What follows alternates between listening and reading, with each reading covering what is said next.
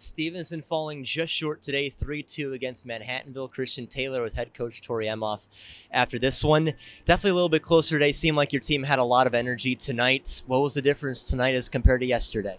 Yeah, I mean, today we were focusing on that full 60. We're putting hard work at the forefront. You know, it was senior night, and honestly, my biggest concern coming in was that it was going to potentially be a distraction, but I think it ended up being a motivator for us. And you know, we really just wanted to come back and be able to beat this team. And I think you could feel that, and you could feel it from the bench and out for sure.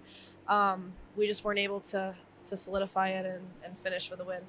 Let's talk about the seniors. I mean, an incredible class. I mean, unbelievable group of seniors here. Tell me, just what have they just meant to this team? Yeah, I mean, first, you know, with Taya, she took her 5th year. You know, she's our captain. You know, she's our hardest worker, and that example that she sets is for sure going to be missed. But all of them contribute in such heavy ways, in all zones, in all areas of the ice, on and off. So, you know, really tonight felt like it wasn't just for them, but, you know, they were playing for everything. You know, they've been fighting for the last 4 or 5 years as well. Thank you very much. Yeah, thank you. Coach Emoff, Christian Taylor, GoMustangSports.com.